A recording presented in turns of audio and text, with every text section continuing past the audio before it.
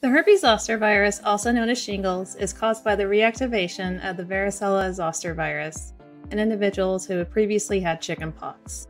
The virus remains dormant in the dorsal nerve root ganglia of the sensory cranial and spinal nerves.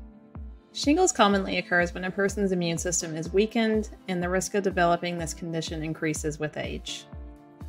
Herpes zoster manifests with symptoms such as grooved vesicles and pustules on an erythematous base, arranged in a linear pattern along the affected dermatome. Typically, these eruptions are unilateral and usually found on the face or torso. Prior to the outbreak, patients may experience burning, pain, and neuralgia.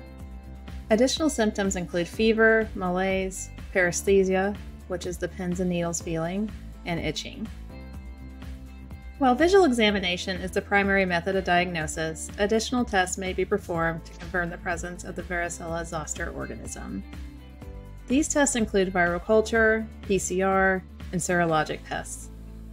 The SUNC test may also be performed to get a preliminary diagnosis, but it's not as sensitive as the other tests. One complication of herpes zoster is postherpetic neuralgia, which involves persistent and severe pain even after the lesions have healed. Scarring may also occur. It's important to note that shingles can be transmitted to individuals who have not previously had chickenpox or received the varicella vaccine. Treatment for herpes zoster involves the administration of antiviral medications like acyclovir, famciclovir, or valacyclovir within 72 hours of symptom onset to prevent the development of postherpetic neuralgia. Wet compresses and the application of silver sulfadiazine may be used for ruptured vesicles. Pain relief can be achieved through the use of analgesics and mild sedatives at bedtime. In cases where postherpetic neuralgia persists, gabapentin may be prescribed. The CDC recommends 2 doses of the Shingrix vaccine to prevent herpes zoster and related complications. The doses should be spaced 2 to 6 months apart for immunocompetent adults aged 50 and older. The CDC also recommends 2 doses of the vaccine in those aged 19 or older who are immunocompromised. The second dose can be given 1 to 2 months after the first dose in those cases. The Zostavax vaccine for shingles is no longer available for use in the US as of November 2020.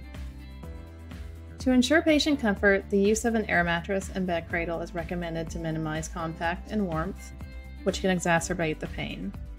Patients should be advised against scratching or rubbing the affected area and encouraged to wear loose clothing made of lightweight cotton, while avoiding wool and synthetic fabrics.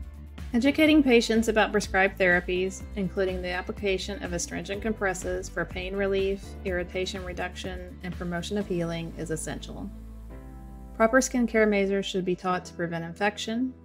Also educate patients that local symptoms can also be relieved through the application of compresses with calamine lotion or baking soda. Thank you for watching, and let me know in the comments if you have any questions.